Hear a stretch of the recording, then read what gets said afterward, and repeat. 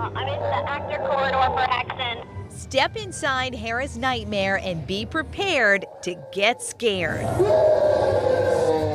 We have scares from above, below. This year, you're gonna get scared. The new haunt at the Westminster Town Mall features 3 attractions with live actors and movie set-like designs.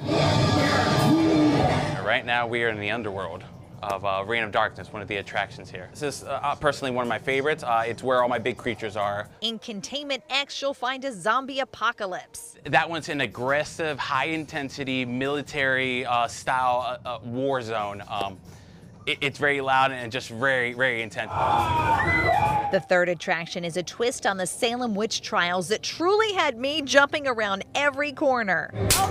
The whole experience will take you about 40 minutes, and if you want more, step next door. Welcome to Hera's Nightmare Horror Show. We're an eclectic store.